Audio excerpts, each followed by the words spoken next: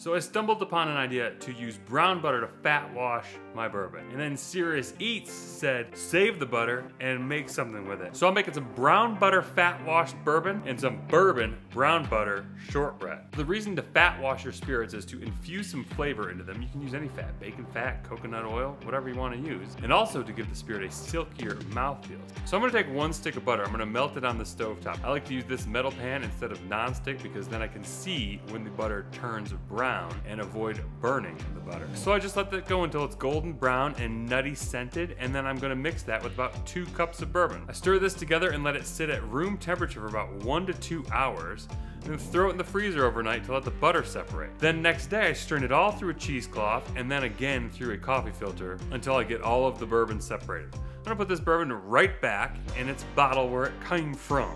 So for the shortbread, I'm gonna take the bourbon butter and then another stick of butter at room temperature. I'm gonna cream them together. Add half a cup of toasted sugar, which is just white granulated sugar that you cook over very low heat. Then you beat the sugar and the butter together for about 2 to 3 minutes and then stir in a teaspoon of vanilla. In another bowl, combine 260 grams of flour, 32 grams of cornstarch, a pinch of salt, and whisk that all together. Gradually add this dry stuff to your mixer bowl and then pour it onto a floured surface and then knead it a few times just until it all holds together. I'm gonna press this into an 11x7 parchment lined pan.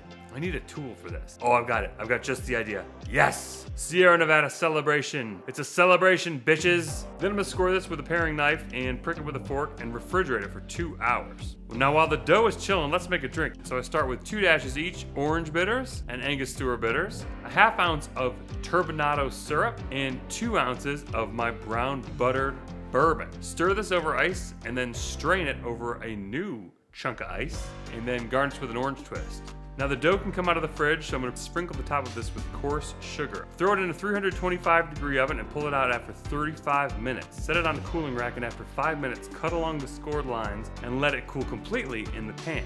Oh my God. This bread can only be described as short, and this fashion can only be described as old. This was worth it!